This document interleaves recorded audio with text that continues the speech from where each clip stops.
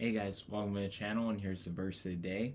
So we're going to be looking at 1 Peter chapter 4 verse 8. So, and above all things have fervent love for one another, for love will cover a multitude of sins. So this is Peter talking about the prophesied last days. So in the last days, Christians should live with an attitude of love. So above all things have fervent love for one another. If these are the last days, then it is important for us to love those we are going to spend eternity with. In light of eternity, we must have fervent love for each other. So you got to think these are people who you're going to be spending eternal life with. Might as well love them while we're here.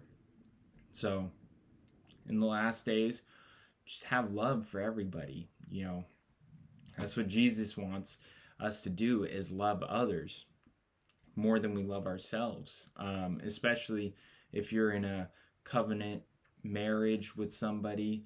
You're supposed to have that fervent love for them, that strong, love for another. It's kind of hard to love another as much as yourself, but I believe that's from Satan. So we need to love others like ourselves. So for love will cover a multitude of sins. Love does cover a multitude of sins, both the sins of the one loving and the sins of one who is being loved. So, there's a lot of things that people can forgive when they love one another. You got to think about just anything, nasty talking or an argument. Maybe people got in a fight. Let's say two friends fought each other, or two friends are fighting over the same girl or same guy or whatever. I don't know, farting around your spouse or something, different things like that. Love forgives. Love covers those sins. Love brings two people together and makes them stronger than if they didn't love each other.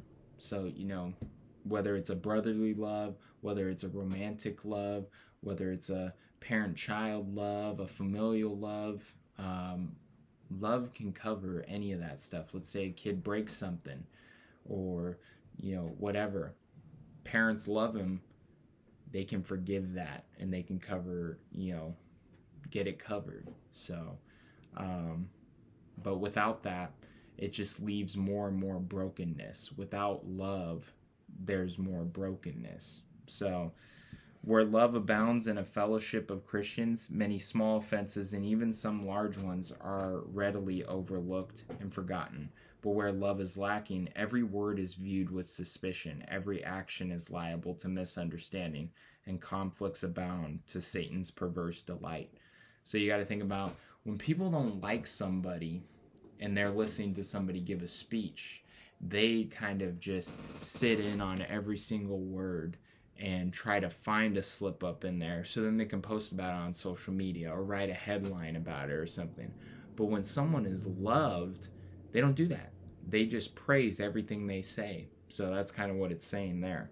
So be hospitable to one another without grumbling, so love will show itself in hospitality. Christians should often open their homes to others, and doing it all without grumbling. So without complaining, without being like, oh, I don't want these people in my house, or I don't want to do this, I'm tired. You have to do it openly and lovingly. So without grumbling is a frank recognition that the practice of hospitality could become costly, burdensome, and irritating. So, it can become burdensome, but if it's becoming burdensome, then take a step back, take a break from it, and then come back when you're feeling 100%. Don't try to push through it. That's going to make it worse. So as each one has received a gift, minister it to one another. Love will show itself as we give to the church family what God has given us as gifts. As we do so, we are good stewards of the many-faceted grace of God given to us. So if we have a gift, use it. If that's playing music in a worship band, if that's teaching, if that's being really good at video games, if that's being a really good athlete and having a platform to speak about Jesus, use those skills to further the grace of God to others, to bless others with the grace of God. So if anyone ministers, let him do it as with the ability which God supplies. So every part is important.